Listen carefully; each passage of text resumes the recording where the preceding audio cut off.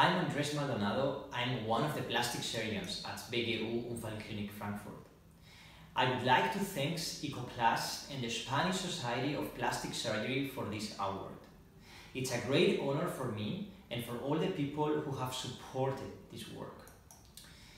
In this project that we presented, we are trying to apply minimal invasive techniques to get a better visualizations of the axillary nerve. Using this new posterior endoscopic approach, we were able to explore the whole axillary nerve, including the blind zone of it.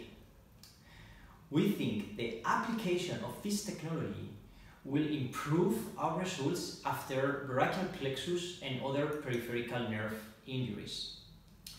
Finally, I would like to encourage residents and junior faculties to look for an internationalization of our training.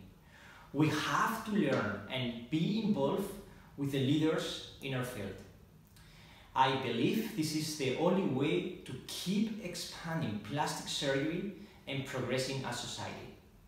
Muchas gracias y un saludo para todos.